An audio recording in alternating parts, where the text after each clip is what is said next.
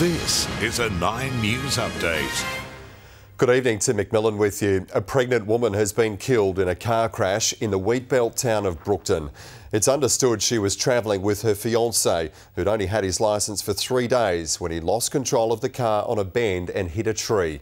He's been flown to Perth for treatment. Taxpayers will fork out an extra $15 million to pay for renovations at Western Power's CBD offices. The Energy Minister denies the $83 million bill is excessive. I might add, it is an investment. It is a building they could sell. 4 years after child sex allegations were made public, a trial is underway for Hey Dad star Robert Hughes. The 65-year-old is accused of 11 sexual assault offences involving 5 girls aged 6 to 15 between 1985 and 1990. A massive haul of guns, drugs and cash has been discovered at a house in Belmont.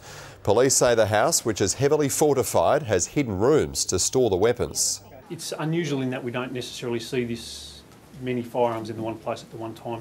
Perth's Sam Worthington has been arrested after punching a photographer in New York while defending his partner Lara Bingle.